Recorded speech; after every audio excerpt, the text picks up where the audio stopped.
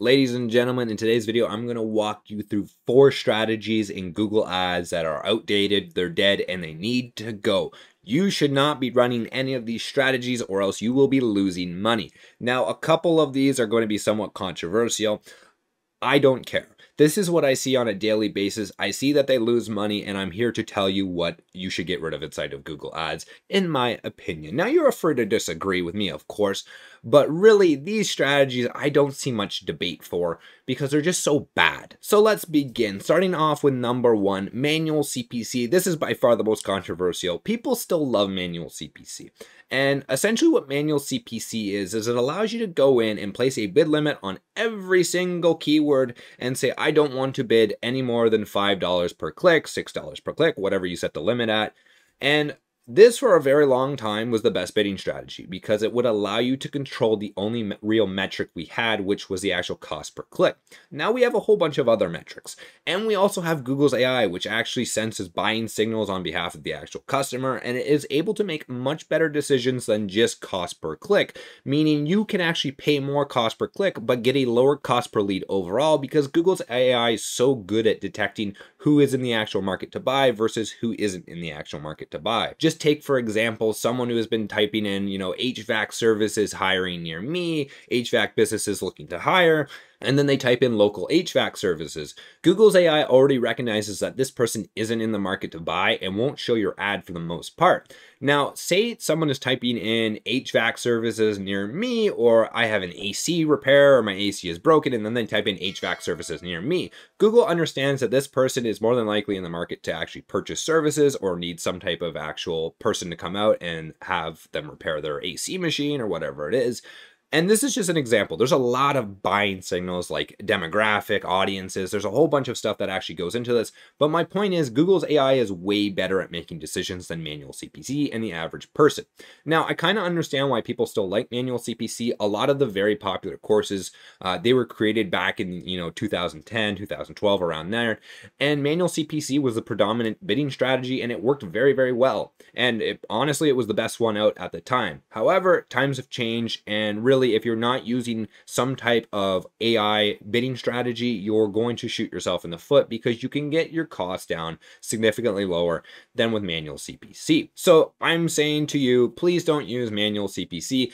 I could see it in 0.1% of cases that maybe you could still use it, maybe for like a super high-end marketing company and there was no relevant data whatsoever, and like the cost per click was like $300.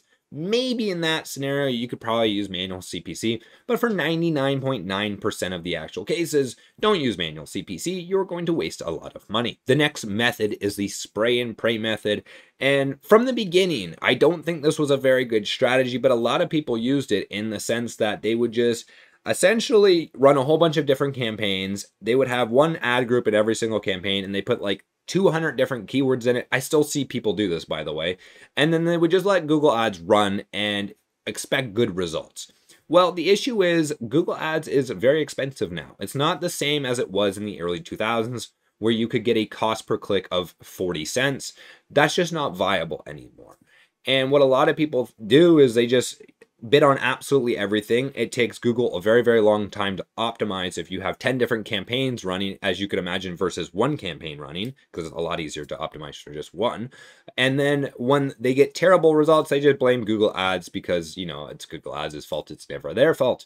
But the issue is just going in every direction. You have limited resources. You need to pick exactly what you are going to target and go after that very directly. Just like if you're trying to get as many phone call leads as possible, generally you don't want to be using a display campaign. You want to be using a search campaign or a call-only ads campaign. That way you can generate just phone call leads. And it's important to figure out an overall strategy before you even begin Google Ads. That way you can get rid of all that wasted ad spend and experimenting on stuff that just doesn't work. And of course, there's lots of different campaigns and a lot of them work very well, especially if you have the ability to optimize them. However, a lot of people just don't have that time or don't know how to, and they're going to waste a lot of money. And the spray and pray method just really needs to go. You can no longer just guess on what's going to work and then optimize it later on. You need to know what works beforehand and then double down on it. That way you get the best results and you can start making some money. The third strategy that I see that is completely dead and no longer needs to be used is the death of the website. The website for the longest time was where everyone sent traffic to. There's just their general homepage, and it worked very well because cost per clicks were very low. However, they are no longer that low. It's no longer 40 cents or 30 cents or even $1. It is, upwards of $15 to $20 sometimes, and that's very expensive, and you can't waste your actual ad spend on things that you could actually improve upon. Like for a website, a normal website converts anywhere from less than 1% all the way up to 10%. A normal landing page converts anywhere from 20 to 40%. So literally overnight, you can double, triple, quadruple your actual conversion rates and the amount of leads you're getting every single month from just using one landing page. And a lot of people go, well, a landing page, it might take $100 to design and then maybe it's $100 to host it. It's like, yeah, but if you're spending $10,000 a month on Google Ads, and you're going to quadruple your results. So say we're getting 100 leads a month and you're going to go from 100 to 400 leads. That is a massive difference and definitely worth the $200 in the extra costs. And just so many people don't realize this. And yes, the website, that was the biggest, driver of traffic for the longest time. But even the big brands and big companies out there that are using Google Ads that don't really want to take the time to actually design individual landing pages, they're starting to move in that direction because they know how powerful a landing page is. And if you have a smaller budget, this is one of the strategies you have to actually get rid of. You have to use a landing page. I don't care what type of Google Ads campaign you're running. This is something that is just necessary to be successful in today's Google Ads. Now, the last and final strategy that no longer works inside Google Ads is the set it and forget it. A lot of people way back when, you could just go into Google Ads because Google Ads was so, user friendly and the costs were so low, you could just absolutely turn on a campaign, come back a couple months later, and it might be doing all right because Google Ads, your costs were just so low that you could always see a return. Now they're not. The set it and forget it strategy is completely dead. You need to optimize. You need to go in there at least on a weekly basis, find the keywords that aren't converting, pause them, go through your search terms report, make sure you're not appearing for any search terms you don't want to be appearing for. Make sure you add them as negatives. Make sure you go in, you A/B test your ad copy. Make sure you A/B test your landing page. And if I can recommend one thing, that is to check out our Google Ads optimization checklist. It walks you through everything you have to do on a weekly, monthly, 3-month basis. It also lets you jot down your results so you can see your improvement month over month inside your account. Now, this is completely free and the link for this is down below. I really do recommend having some sort of checklist inside Google Ads. That way you just don't forget. I find myself a lot of times in Google Ads going, wait, did I actually check that? Or maybe I did, maybe I didn't. And pilots use checklists. I think a Google Ads specialist should probably also use a checklist. So that's what I would recommend. But the set it and forget it strategy is just no longer there. Even the large companies, and I've seen a lot of agencies where they really don't do any optimization. They let Google's AI do the optimization. Don't get me wrong, Google's AI can do a pretty decent job. The issue is it's not perfect in everything that it does. It doesn't have the greatest ability to come up with headlines. You have to go in and manually do that. It's just not very creative in that sense. Can it pull headlines from an actual landing page and try and use them?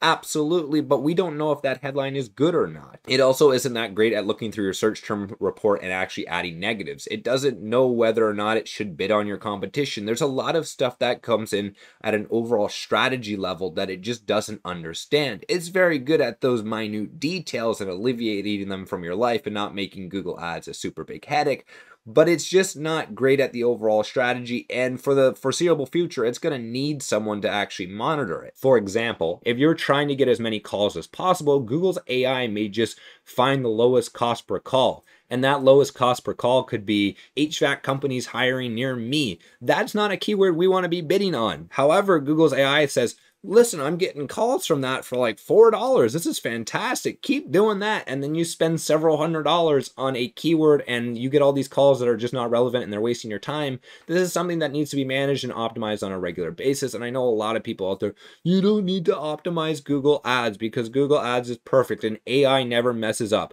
Try using ChatGPT for almost anything. You have to always go in and make revisions. Google AI is really good, but it's not perfect. So please go in and make these optimizations notifications. If you don't, you are going to lose a lot of money. And that is our final strategy for today. Don't set it and forget it, or else you'll lose a lot of money. Now, I do have one big favor to ask, and that is for you to leave a like at the end of this video. I put so much time and effort into these videos, and a like is very muchly appreciated. So if you can hit that like button, thank you very much in advance. Other than that, if you guys have any comments, questions, or concerns, leave a comment down below. I will do my best to get back to you. Other than that, you guys have a wonderful day and take care.